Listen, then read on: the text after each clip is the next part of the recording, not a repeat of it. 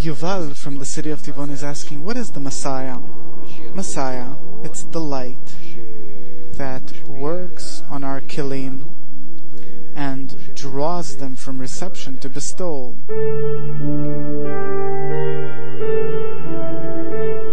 Bala Sulam says the Messiah's horn, the voice of the Messiah. It's the dissemination of the wisdom of Kabbalah. It's a form of an awakening from below towards bestowal.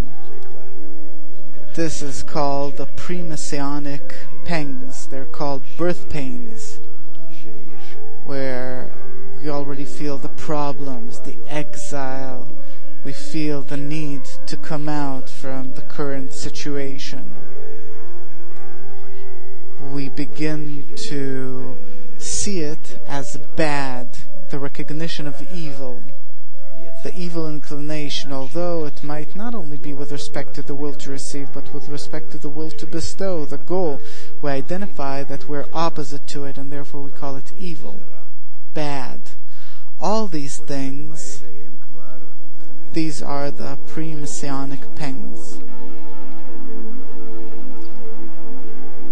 where we're already starting to approach the form of the vessel of bestowal, the form of the man, which is the request for the reforming light, and so on.